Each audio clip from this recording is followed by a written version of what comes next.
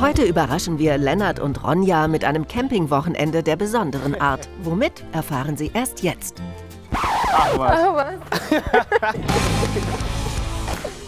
Okay. Das habe ich nicht kommen sehen. Tatsächlich. Ich habe sowas noch nicht mal gesehen bisher.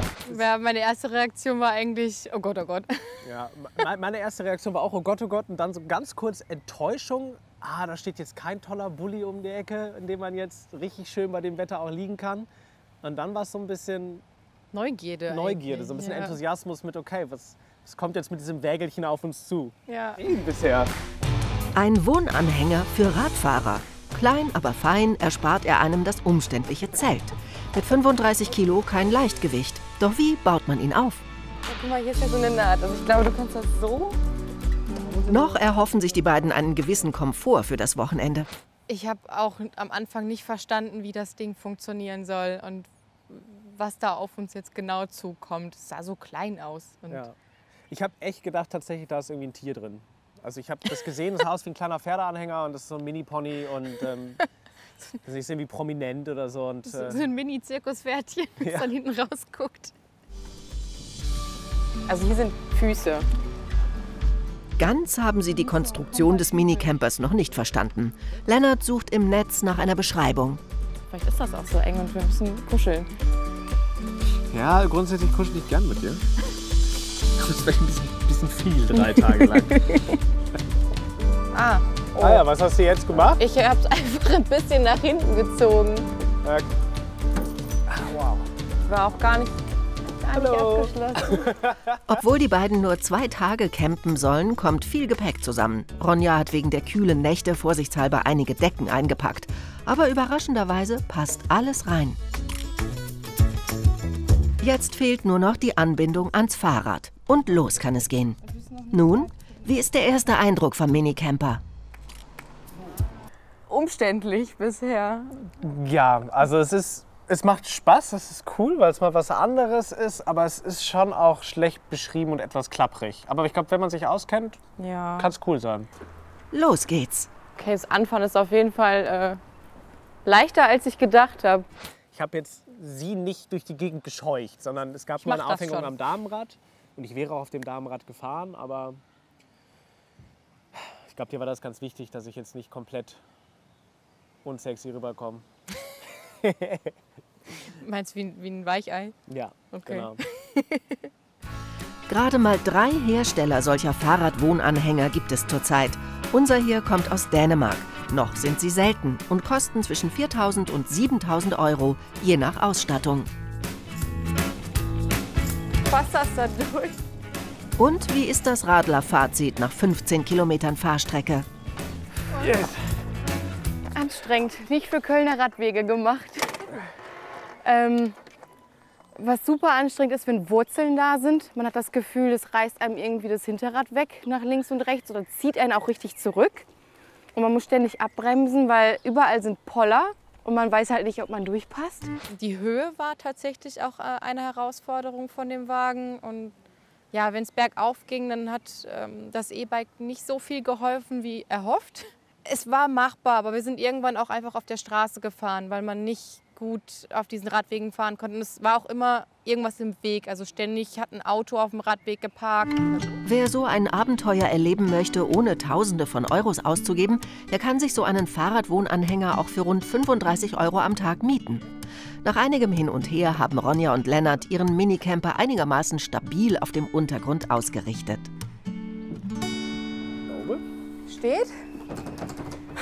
Es kommt immer ein bisschen auf den Kontext an, aber es ist, glaube ich, im Großen und Ganzen besser als auf unserem Hof, tatsächlich. Okay. Deswegen mach mal auf, dann können wir mal gucken, glaube ich. Schlüssel. Überall wird im Camper an Gewicht gespart. Deshalb besteht die Schlafkonstruktion aus gelochten Platten. Ausgeklappt hat der Camper eine Länge von rund 2,60 Meter. Allerdings ist er nur 99 Zentimeter breit. Der Nachbar wundert sich. Nicht viel für 2 Erwachsene. Also ich sehe noch nicht so ganz, wie wir das zu zweit hier nachher machen sollen. Mit dem Liegen? Ja, so. Das ist ja schon weniger, als ich nachts eigentlich alleine brauche. Ja. Du bist aber auch ein Mensch, der sehr lebhaft träumt. Ja, von der Länge her passt das. Durchdacht wirkt er schon, der Camper, der auch bei aufgebautem Bett noch ausreichend Platz für das Gepäck hat. So bleibt alles im Trockenen. Nach der Pflicht kommt für Ronja und Lennart jetzt die Kür. Ihr Kurzurlaub kann beginnen. Ja, hast du tatsächlich. Warum kriege ich eigentlich den kleinen Becher? Tschüss. Cheers.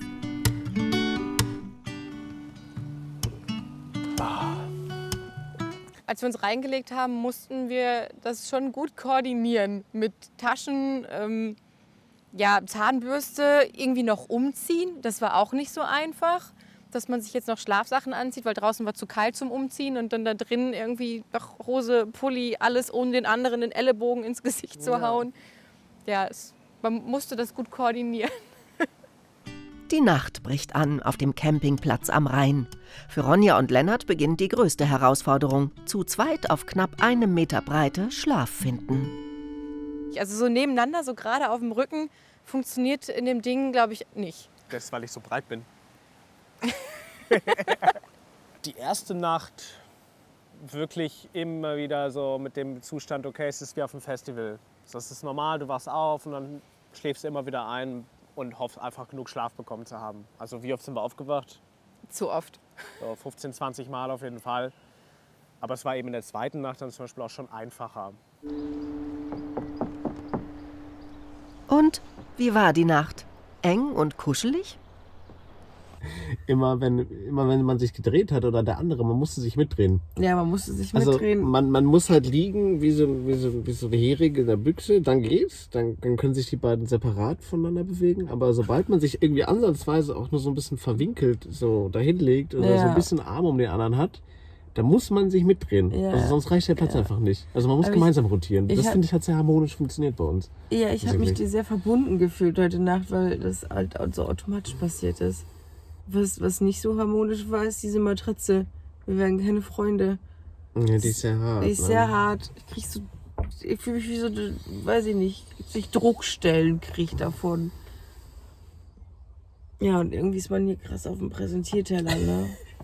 Ja. Also, die Leute gucken, Die die gucken auch so interessiert, weil es sieht halt aus wie so eine Nussschale, das Ding hier, ne? Dann gucken die, was ist das? Und dann sehen die, oder ist gerade zum Beispiel. ja, ich kann mal. Nee, sie geht schon wieder weg. Oder Sie hat da was anderes entdeckt. Die beiden kennen sich schon mehr als 2 Jahre, sind aber erst vor kurzem zusammengezogen. Ich glaube schon. Also es regnet jetzt noch nicht. Es sieht aber aus, als würde es gleich ein bisschen regnen. Aber wir essen drin dann, oder? Ja, ich würde drinnen essen. Die Bretter für das Bett lassen sich mit wenigen Handgriffen zu 2 Bänken umfunktionieren und schon hat man einen trockenen Platz zum Frühstücken. Mit der Raumhöhe von rund 1,30 Meter lässt es sich richtig bequem sitzen. Also ich bin ein weiteres Mal positiv überrascht tatsächlich. Also man sitzt sehr hoch, man kann hier Stößchen irgendwo dran. Das ist hier auch sehr stabil, stabiler als nachts das Bett. Beim Tisch muss ein bisschen aufpassen, klar, aber es ist immer so bei Campingtischen. Und ich habe schon in Außengastros gesessen, die weniger bequem waren. Ich finde auch, man hat zum Sitzen hier eigentlich gut Platz. Und ist mir gerade noch aufgefallen, das Fenster ist genau beim Tisch. Das heißt, man kann beim Essen auch gut rausgucken und hat eine schöne Aussicht. Die Leute beobachten. Die Leute einen beobachten, ja. Nee, ich finde es super zum Sitzen hier. Der Minicamper fällt auf. Den gestrigen Tag haben wir richtig, richtig schön verbracht, wie ich finde. Wir haben nämlich einfach nichts gemacht. Wir haben einfach mal gar nichts gemacht. Man hatte trotzdem was zu tun, weil es kamen genug Leute vorbei, die interessiert waren. Man hat sich mit den Leuten unterhalten. Man hat dann zwischendurch Essen gekocht, hat damit dann sich Beschäftigung gesucht. Oder wenn man jetzt was spülen wollte, das dauert ja auch alles länger als zu Hause einfach mal eben in die Spülmaschine stellen. Also man hat die Zeit dann schon gut rumgekriegt. Gefühlt jeder zweite Spaziergänger bleibt neugierig stehen. Für Ronja und Lennart geht jetzt ein aufregendes Wochenende zur Neige. Wie war's unterm Strich? Also man muss sich daran gewöhnen, dass es sehr eng ist und sehr hellhörig und man keine Vorhänge hat, aber Bei uns hat es gerade auch sehr gut getan, mal wieder so auf engem Raum zu schlafen, weil man verliert schon so ein bisschen den Kontakt, wenn man den ganzen Tag arbeitet und wir haben so ein 2-Meter-Bett daheim. So, dann denkt man sich manchmal so, die Person wirkt so weit weg, so innerlich. Und hier ist es so, ich fühle mich dir tatsächlich wieder ein bisschen näher. ja, Freue mich aber auch auf das große Bett. ja, doch. Der Beziehung von Lennart und Ronja hat der Minicamper jedenfalls gut getan. Und vielleicht ist dies ja wirklich eine neue, nachhaltige Reiseform für die Umwelt und für die Liebe.